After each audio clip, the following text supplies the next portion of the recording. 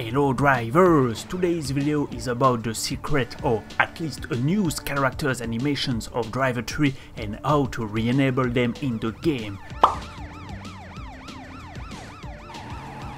Maybe the most needed one from this batch is the arrested animation, which will obviously be used when the cops are arresting you.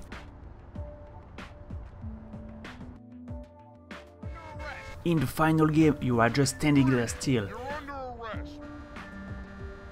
On a side note, it can also give the impression you are chasing civilians like a ghost, or you can act like an American stereotype by firing your gun in the air. Depending on how you re-enable the animation, it can have strange results with NPCs such as the cops.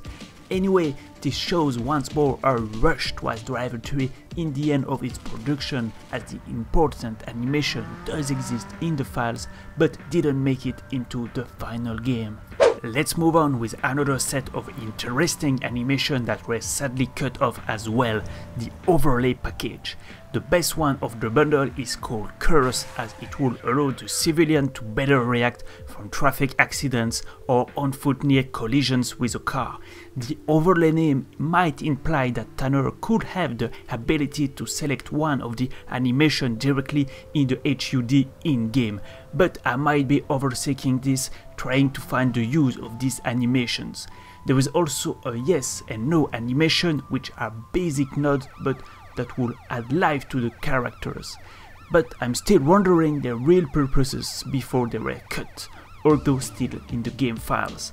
The last two animations from the overlay bundle are sadly not in the game anymore, meaning that the game will crash if you try to use them. Jester and Confused, as they are called, would have certainly expanded the possible interactions with the characters. Another unused animations is related to male idol variation.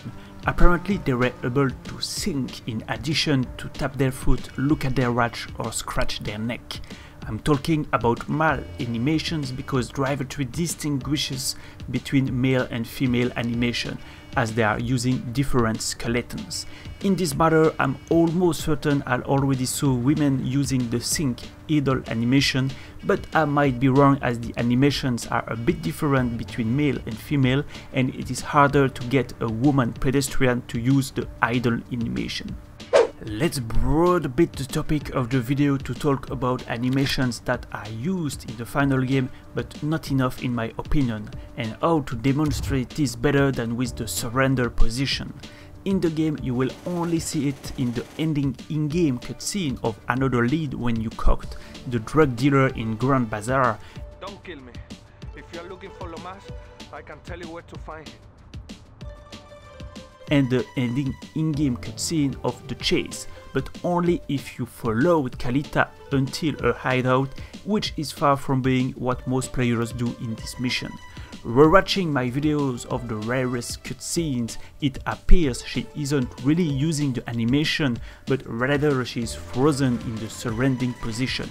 Nonetheless, the animation could have been used by pedestrians during Take a Ride when they are held at gunpoint, for example. Again, this would have made them more believable as living characters instead of empty shell running around endlessly. Other one-used animations that can also be used in Take a Ride include holding a phone, looking around, that is only used in the in-game cutscene of Hunted, or tapping on the computer like the cop from Police HQ. All these animations open new opportunities to convey different emotions, interesting if you want to make a machinima video. Thus, let's see how to do it so you can also have fun with the animations, secret, unused or not.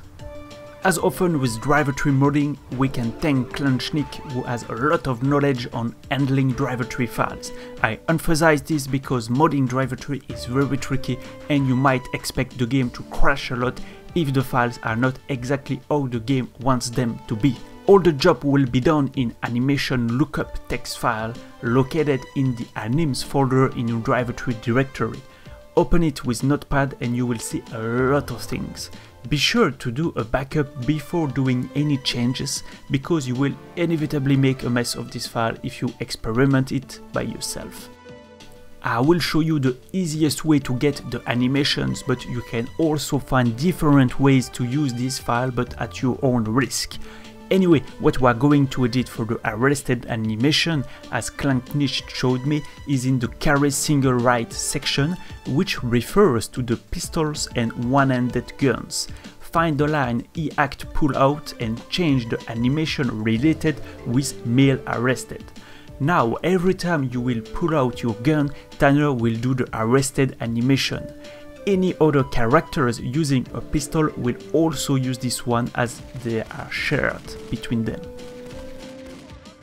Now for the machinima, you may want to change an animation that only affects Tanner to avoid too much craziness in your replays.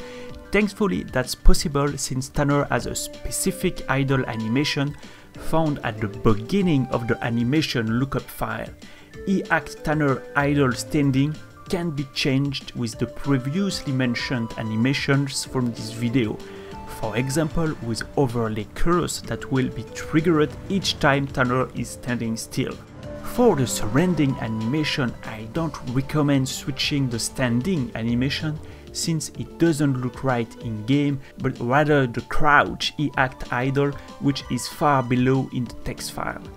I don't have tried all the variations yet, so maybe there is still a missing working animation in the files, but that's already a good chunk of new stuff for today.